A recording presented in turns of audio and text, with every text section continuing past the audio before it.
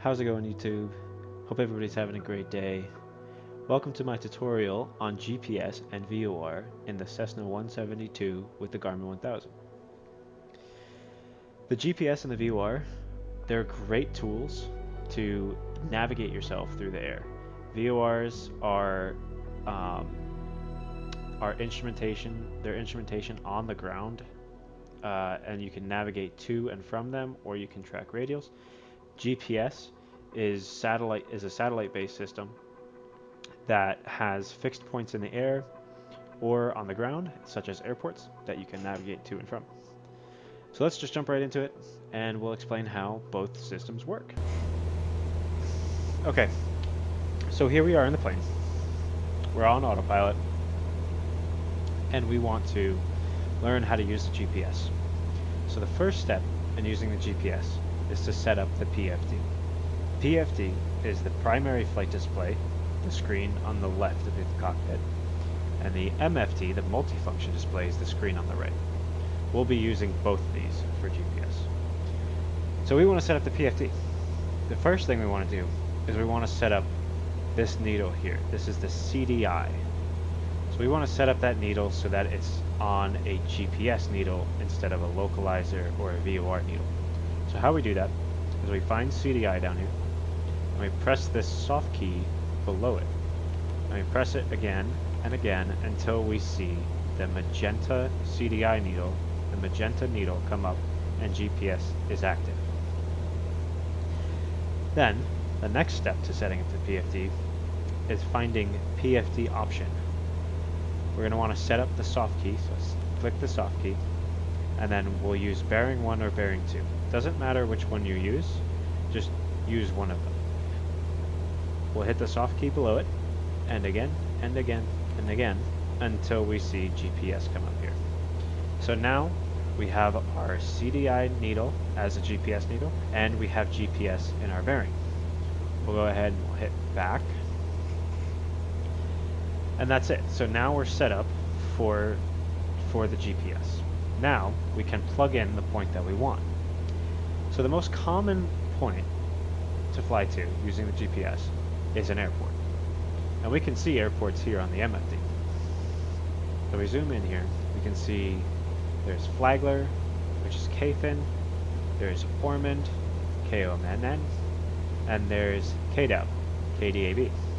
So for this example, we'll use KDAB. Say that's the airport that we want to fly to. We'll come over here, we'll memorize that KDAB, that code, and if not, we can always look back. We're going to come over here to this panel here. This is all the GPS panel, and this here. So, we want to go direct to Daytona. So we're going to hit this button here, which is a little D with an arrow going through it. That's the direct button. So we're going to say we want to go direct to. Then this box comes up, direct to, and the system's like, direct to where? Where do you want to go? So we need to tell it where we want to go. So we have KDAB that we want to go to. We'll use the FMS knobs down here to type in KDAB into this first box here. So we're going to use this small knob to scroll through the alphabet, and then this big knob to go to the next letter. So small knob to scroll through the alphabet, and big knob to go to the next letter. Our first letter is K, our next letter is D, Delta. So we want Delta, and then our next letter is Alpha. So we'll scroll the big knob to go to the next slot, and then the small knob to scroll through the alphabet. So we got A, then we need B. Good, so now we have direct to KDAB, Daytona Beach. That's what we want. So we're gonna verify this by pressing enter, right here, ENT, enter. And then it's saying, do we want to activate it? And yes, we want to activate it. So we're going to hit enter again. Now, GPS is activated. We can see on the MFD here, the GPS is going direct from our position all the way down to Daytona Beach. So now, we can hit nav on the autopilot panel, the NAV button.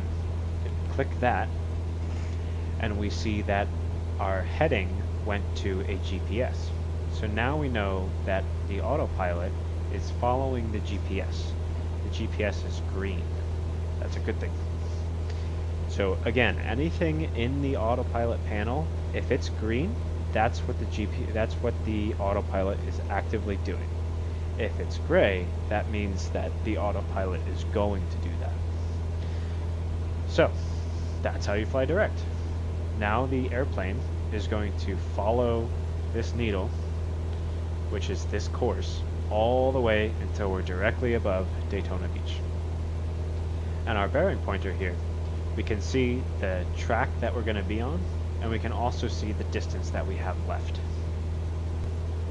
Okay, so now that we know how to use GPS, VOR will be fairly straightforward. VORs are ground-based equipment that send out a signal to our plane that we can navigate to or from. So, the first thing in tracking a VOR is we want to set up our PFD. This is very similar to the GPS way of setting things up. First, we want to select our CDI. Now we have two options for selecting VORs on the CDI. We can either select nav1 or nav2. This is what nav1 looks like, and you can see how nav1 goes to green, and we have the nav1 CDI. And then if we switch it again to nav2, we have nav2 in the green, and we have the nav2 CDI. So you can pick any one of them, it doesn't really matter which, so long as nav2, so the number 2 lines up with nav2 here, or number 1 with number 1. For this tutorial, we'll go with VOR1. The next step is just like GPS, we want to go to PFD option and select the nav1 option under bearing 2. Again, you can just flip through these as many times as you want until you find nav1. Also, if you were using nav2, you would just hit it again to get to nav2. So we want nav1, then we're going to hit back. Finally, the third and final step is we want to set our VOR frequency. So for this, we want to fly to Ormond, because Ormond has a VOR on the field. So first we need to find the frequency for the VOR that we want to track. Now you can find this frequency if you do a quick Google search or if you look on aeronautical charts. I'll post a link in the description for some easy free access aeronautical charts that you can reference to find this information. But for now, Ormond's frequency is 112.6. So we want 112.6 in the active box. And how we do that is we come over here to our nav wheel or nav scroll wheel, whatever you want to call it. And we want to use the big knob to move around these first three numbers. So the big knob will move the numbers that are to the left of the decimal point, and the small knob will move the numbers to the right of the decimal point. So we'll use our big knob to select 112, and then we're going to use our small knob to select 60. So now we have the correct frequency. We need to get it into the active box. We need this frequency to be green. So we'll use this switchover knob, or the switchover button, to flip it into the active frequency. Now we have nav1 on our bearing pointer, we have VOR1 on our CDI, and we have the correct frequency in our nav box. Now, when you do that, this is going to spawn in on whatever heading or track this needle was on in the first place. Now this is not pointing towards the VOR right now, so we want to get this to point to the VOR. To do that, we'll come over here to our course barrel, not the big one, but the small triangle one, this knob here. We're going to right click, and when we right click that, this needle centers, and that's what we want. So then we want to follow this needle. So we're going to take our heading bug, and we're going to bring our heading bug all the way over so that we are turning in the direction of the VOR. And how you know which way to turn from the needle is just turn to the way it's pointing. So this big arrow here is pointing this way, and we put our heading bug right on top of it. Once the plane gets there, we can activate our nav. So we'll come over here to our autopilot panel, and we'll hit our nav button, NAV. And once we hit that, we see that VOR has went into the active autopilot enunciation. So now we know that our plane is going to follow direct to this VOR.